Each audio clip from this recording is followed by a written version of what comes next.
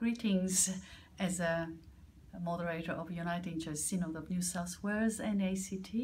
I'm speaking to support the Save Sunday because I believe that the Christians, we should have a balanced life. We work and we rest. Unionism. I believe in penalty rates. As an ex-member of a union, I was paid a lot of penalty rates. I worked on Saturdays and Sundays because I needed the money.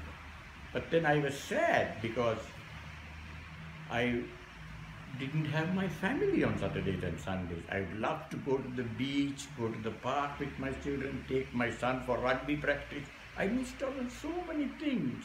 And I felt I was letting my children down. I am supporting the Save Our Weekend campaign because of my faith that demands that I be working towards building a more socially just world and trying to bring about God's kingdom of heaven on earth. That's not going to happen if the government has their way, and our lowest income earners are going to have it if they have their penalty rates cut, which could mean workers earn up to a third less. I relied on penalty rates working throughout high school and then university.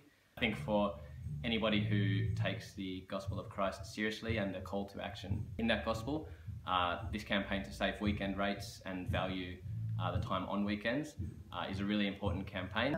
Moderator of the Synod, I encourage you members to support this Save Sunday and to attend this campaign.